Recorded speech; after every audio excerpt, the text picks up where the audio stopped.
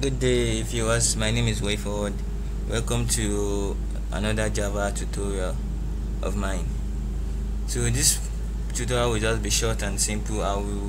This is a project I'm working on. So I just want to tell you how I'm gonna link this page to a database. So probably in my next tutorial I can just put you through how I save it into a database.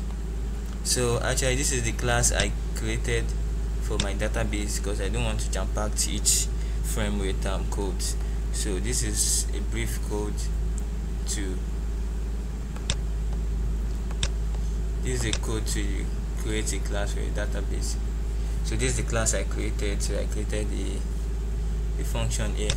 So I'll actually make use of this in every page I'm gonna link to the database. So it's still in the same page. So here is the page I want to link to my database. So I just have to go to the source, then here we write connection con my name prepared prepared statement, that's name pst I love using this pst then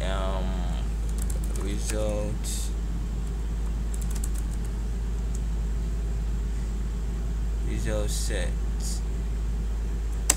Alright, the thing is, sometimes when you write this code it would flag for an error, yeah, just like this. So you just have to come to this place, you click on it, you import the JSQL connection, you click on it, you import the prepare statement, you click on it, then you import the result set. So after you've done that, you come here, you write your connection name, that's con equals to connection dot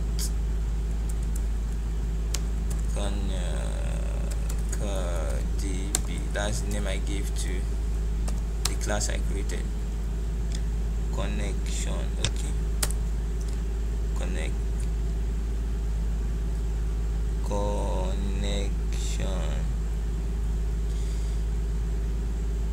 Oh, sorry, it should be Java Connect. That's the name.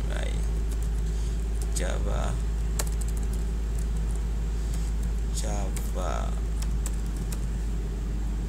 Connect. So that's it. So this is where I got this is the name, and then this is the method name. So I need to use the connection name, and then connection name, the class name, then the name I give to this function. So that's just all I need to do. So this page has been linked to a database. So in the next tutorial I can just show you how I will save to the database. It's just a brief tutorial. Thank you. Peace.